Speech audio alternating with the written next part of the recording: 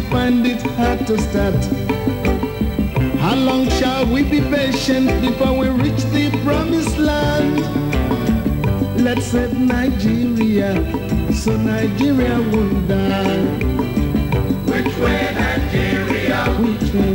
Which way, Nigeria? Tell me, which way to go? which way to go?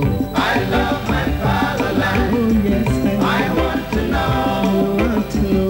Which way Nigeria is headed to? Many years after independence, we still find it hard to start. After unsuccessful attempt to get essential commodities from the local markets, many people today beseech the Ministry of Commerce, Trade, Industry and Cooperatives with a view to getting the authority to collect funds for the allocation of some essential commodities. According to TSOS news investigation, many people have been coming to the ministry every day for some times back. From morning till closing time, hundreds of people were found in every corner of the ministry, including all corridors and offices. The Permanent Secretary's office was also taken over by angry people who insisted on getting some allocation of essential commodities.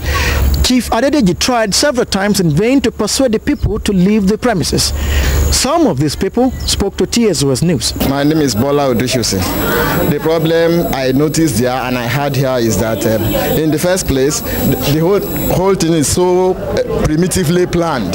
Planlessness is number one problem we are encountering here. Number two, it appears some people are slated to be having the essential commodities indefinitely to the detriment of others. Because I've been coming here regularly for the past 2 months and I've not been privileged to have anything. After a series of applications, the CCO, the man issuing it, asked me to write one on his table. I wrote it, this is the paper, and then he put there, check me up on 1884. And today now is 29th of August. You can see the difference. He wrote that in on the 27th of July. And since then I've been coming, nothing. And some people will come and go in and get this ready-made something every time. That's one problem. Another problem is if you go to the supermarket like CFAO, GBO, all these places, they have these commodities right now. But this ministry, I was made to understand, quarantined the goods and that they were made not to sell them. We cannot get to buy at the supermarkets, and in the ministry here is for the lucky ones, for the privileged few. And I don't think this is helping the public at all. I'm Anthony Adeniyi, and I've been here, I've been patronizing these people for the past 2 or 3 months, without giving me anything.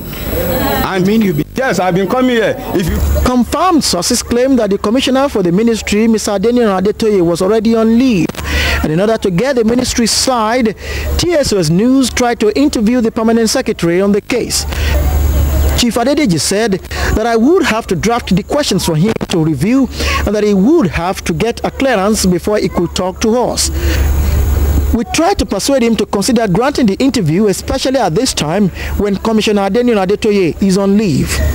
As we were pressing him for an interview, the pressure from the waiting public who were not patient made Chief Adedeji leave his office, only to be found in another office. When some of the people got there, including our news crew, he quickly left the place to lock himself up in another room. The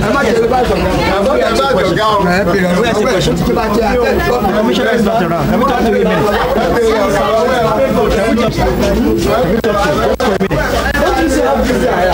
I know, but you know. Excuse me, sir.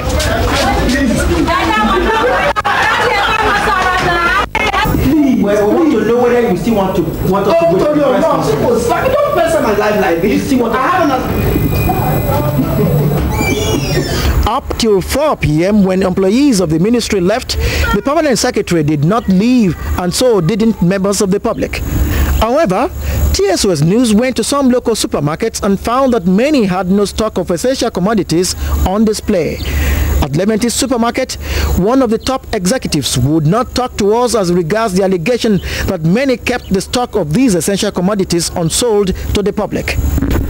From there, a news crew drove to one of the warehouses of the Ministry of Commerce, Trade, Industry and Cooperatives and found some people loading bags of rice into some vans and trucks.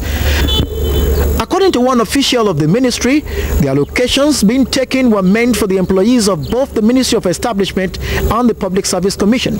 At the warehouse itself, cartons of evaporated milk were found scattered all over the floor. Most of them seemed spoiled as evidence of rotting cans were found. Also, leaking tins of vegetable oil were seen. Some bags of rice also showed some form of spoilage. The presence of the members of the public at the Ministry of Commerce, Trade, Industry and Cooperatives seems to be a problem difficult to tackle by the officials of the ministry, as my link with the Permanent Secretary confirmed this. Anybody can understand the commodities handled by this ministry are of immense value to the public. Situation analysts believed that until the ministry can provide a better distribution formula, it is only then that the establishment can have peace. Dotun, Onibokun, TSOS News.